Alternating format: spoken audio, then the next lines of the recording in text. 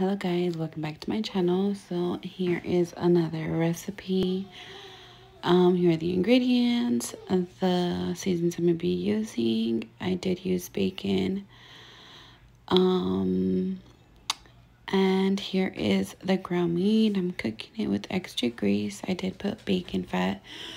Also here I'm taking up the meat. I'm gonna go ahead and add onions, garlic, and I'm gonna saute it. After I'm done sauteing it, I'm going to go ahead and add the onions as well. The bacon, excuse me.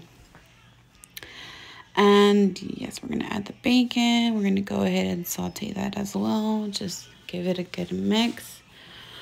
Once I'm done mixing it, I'm going to go ahead and add the ground meat. Once I add the ground meat, I'm going to put the green beans and just saute it a little more just to warm it up because the green beans were a little thawed out. Oh wait, no, I used the canned beans, I'm sorry.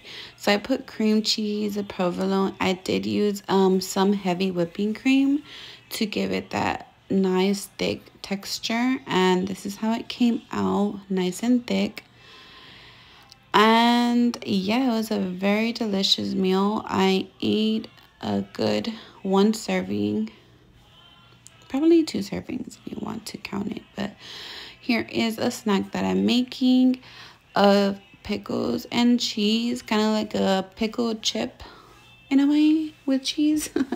So I put butter at the bottom of the molds. I put the cheese. I put two different types of cheeses. And here's what I ate for my dinner. Nothing fancy, just a cauliflower pizza that I made and the jalapeno bombers. Thank you guys for